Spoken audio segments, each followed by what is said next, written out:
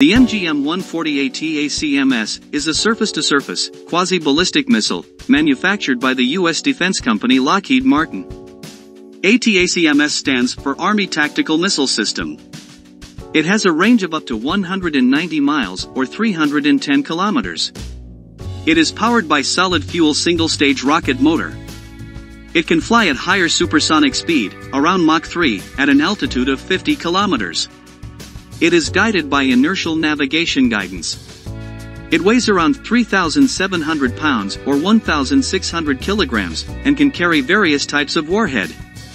It was first used in combat during the Persian Gulf War Operation Desert Storm.